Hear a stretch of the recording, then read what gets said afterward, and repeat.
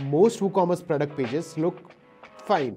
They work, but they don't build confidence. I'll show you how to design a custom single product page that looks sharp and also works exactly how shoppers expect. First, make sure you have these plugins installed and activated on your site. WooCommerce, obviously to handle all your products. Elementor free, this is what we'll be using to visually build the template for our single product page. Woolentor, this one adds all the missing WooCommerce widgets that Elementor free doesn't have. Variation swatches for WooCommerce, for the colors and the size options we'll be adding later on. iNext Woo pin code checker, so customers can check if their location is serviceable. Shiprocket plugin to handle all your shipping setup and delivery estimates.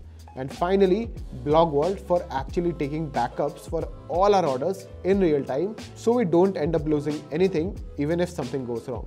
Now, one small thing to note, as we're not using Elementor Pro, all the default WooCommerce widgets will be locked. That's where Woolentor comes in.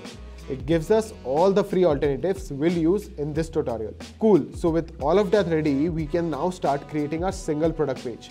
And I'll show you exactly how to design it from scratch, step by step. To learn more, click on the link below to check out the full video.